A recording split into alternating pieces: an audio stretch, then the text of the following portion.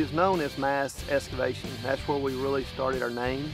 When we went to GPS, that was a turning point. And then we started getting, you know, 1 machine control, 2 machine control. It moved our jobs up so much faster, so competitive.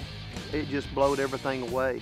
We outline each little area we're doing, and it specialized on our GPS what we're doing, and all the general contractors, that's what they like.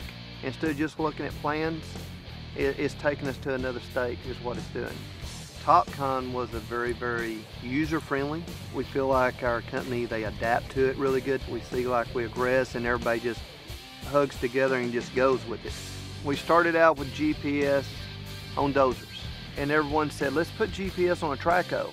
I says, man, you are wasting your money. You got a dozer that's pushing, he's cutting it to grade, you got a blade, you're just blowing money away. And when we put GPS on the trackhoe, what it changed, if you are cutting a subdivision or you cutting streets, if you got rock, there's no overcuts. You can have a dozer working over here, not even working with the excavator. He's cutting grade. So then when a dozer or blade comes through, they're just wiping dust. The GPS on the trackhoe is going to speed this whole job up. If you're not on the cutting edge, you're behind.